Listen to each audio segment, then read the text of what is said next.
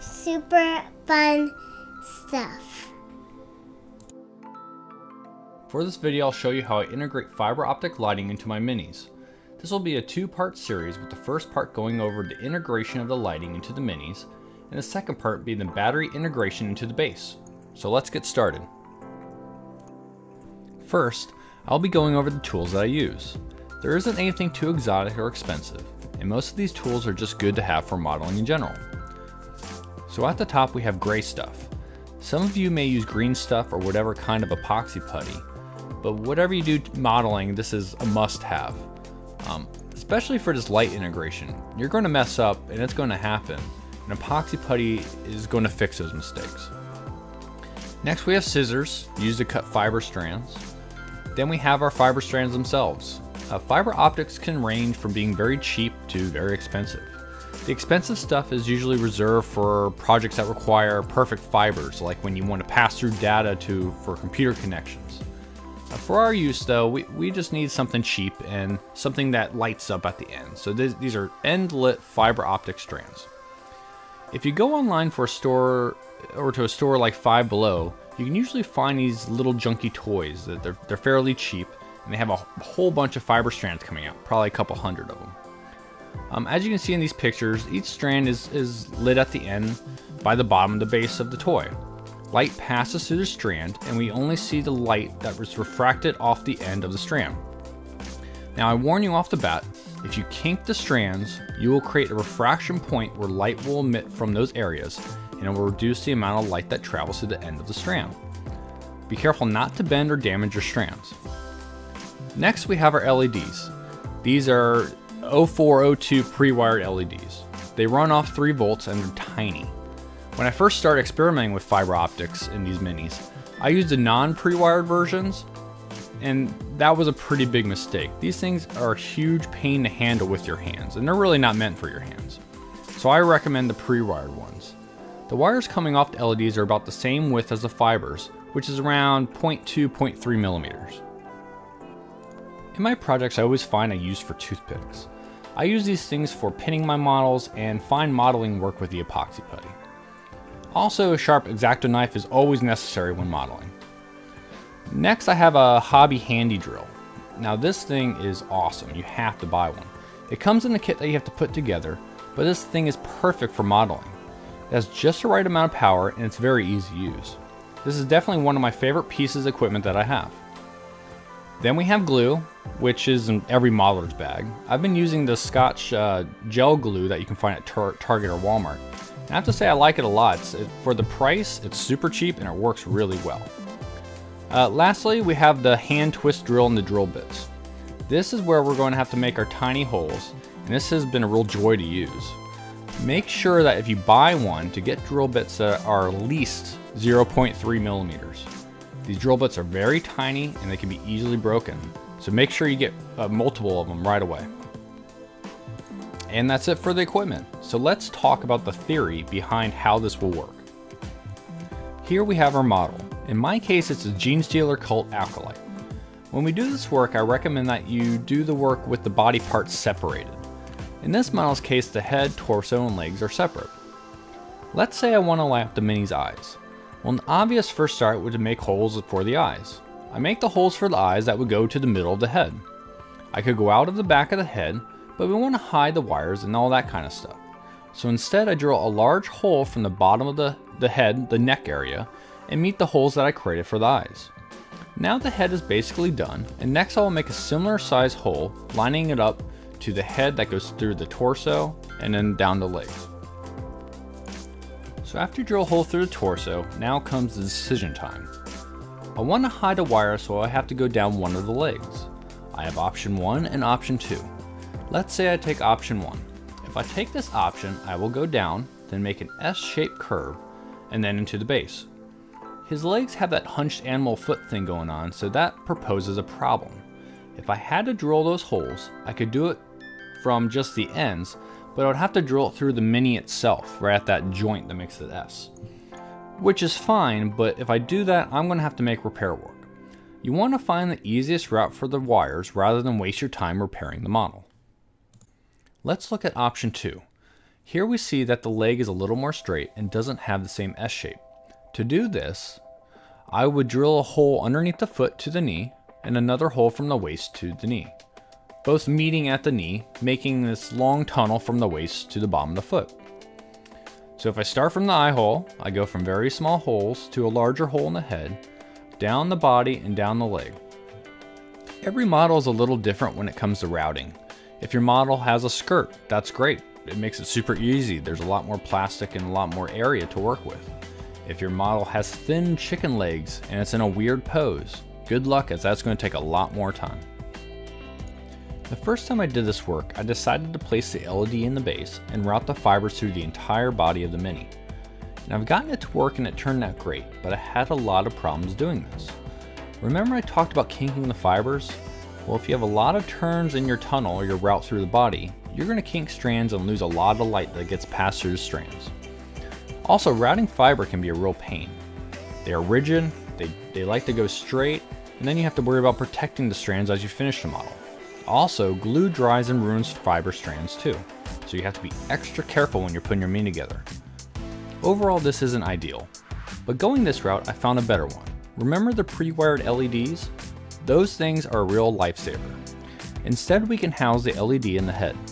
The LED is small enough to fit in any of the heads, and the wires attached can be bent, glued, or anything you want.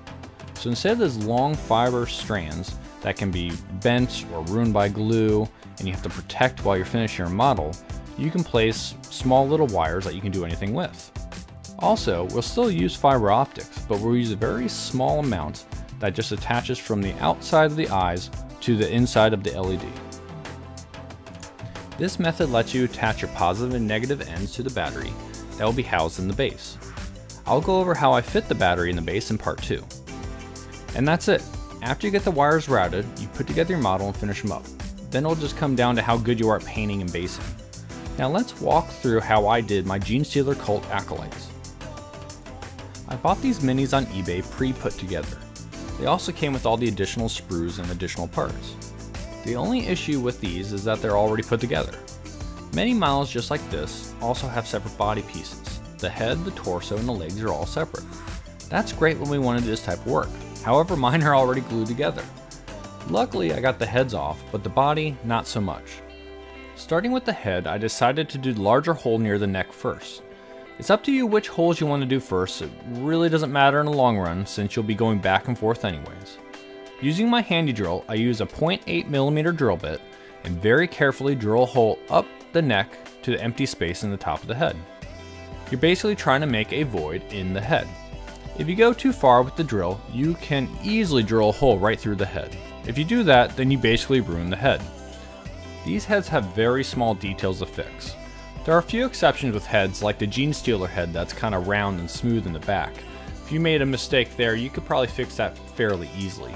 But most other heads just have too much detail, and you're going to ruin them if you drill a hole through them.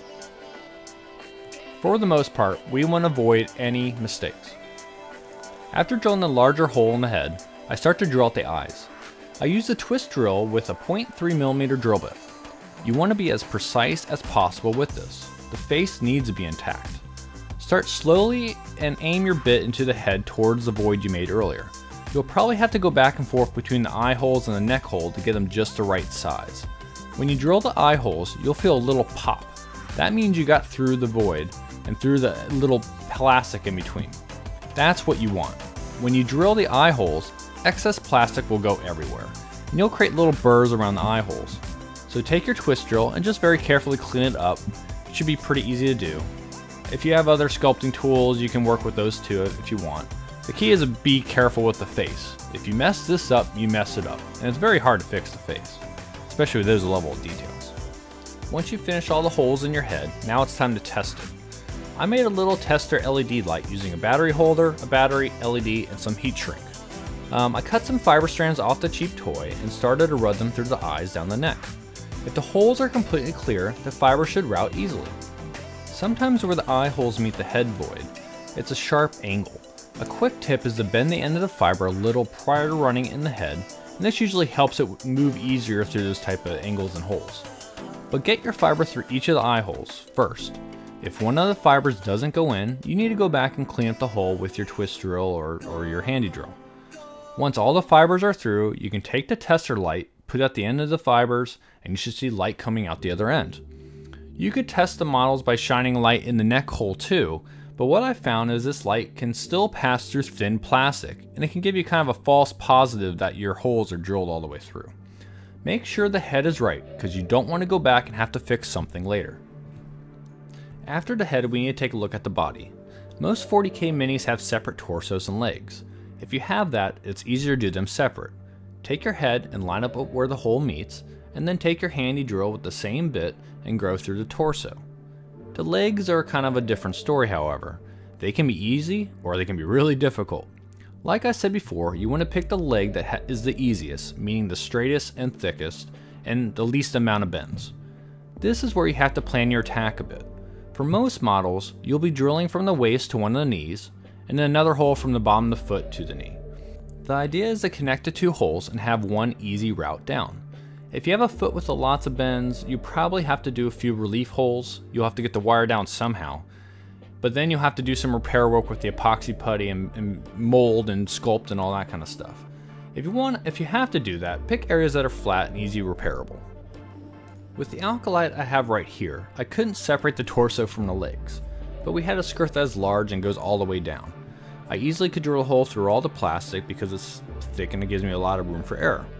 Most importantly, you want all your holes to line up. You want a continuous route from the head all the way to the bottom of the feet. After I had my route, I took the fibers from the head and pushed them through the holes I just made, just to make sure that all my paths were clear. Running long fibers through the Mini was the older way how I used to do it. Now we use the pre-wired LED. However, this method is still nice to see that all my routes are nice and clear. If you made it this far, you're doing great and you're on the right path. First, take the pre-wired LED and test it. Red is positive and black is negative. Sometimes you'll have a dud LED, so make sure it works before you put it in your Mini. Now we take the wires and route it from the top of the torso all the way down through the legs out the bottom of the foot. If your route is well done, this should be fairly easy. The wires on the pre-wired LED sometimes are tiny though, and they like to bend. So you might get a little frustrated once you start putting your wires in there. But just be patient and keep trying and you'll eventually get it. The LED should be above the torso, ready to be put in the head. Mix a small amount of epoxy putty ahead of time, then grab your head and the LED. Shove the LED all the way into the void of the head through the neck hole. Once you have it in there, test the LED one more time with the battery to make sure the light is pointing in the right direction. You should see light shining through the eyes. Keeping the LED in place, take the epoxy putty and fill the end of the neck hole around the wires. Don't push the epoxy putty too far into the head or you will block the light from the LED.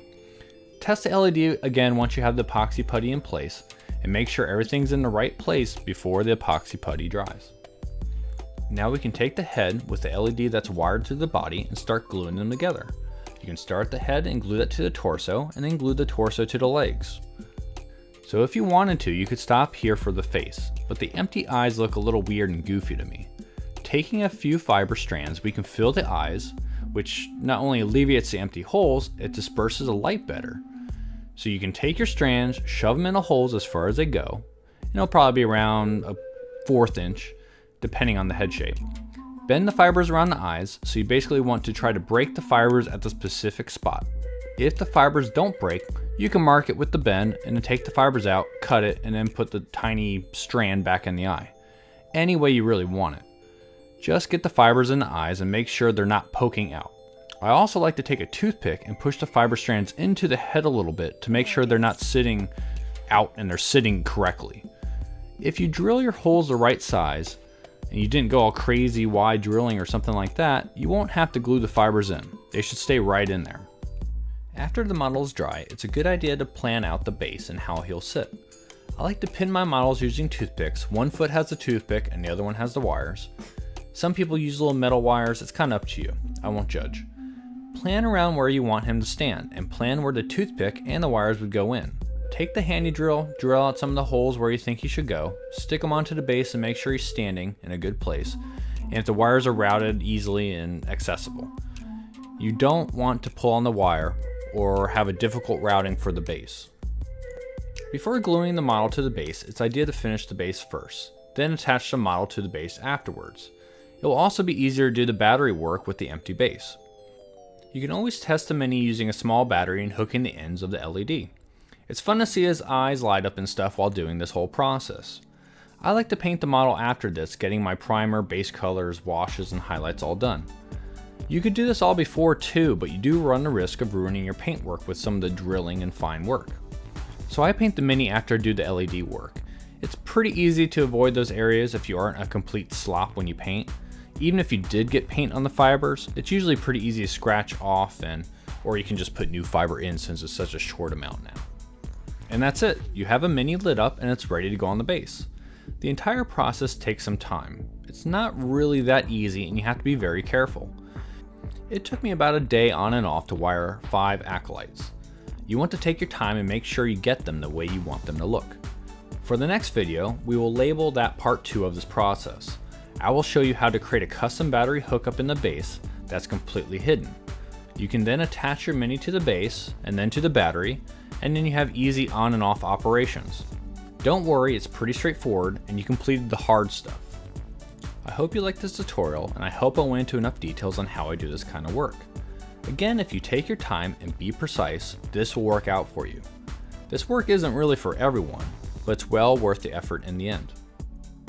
If you have any questions about the process, please feel free to message me or post in the comment section below.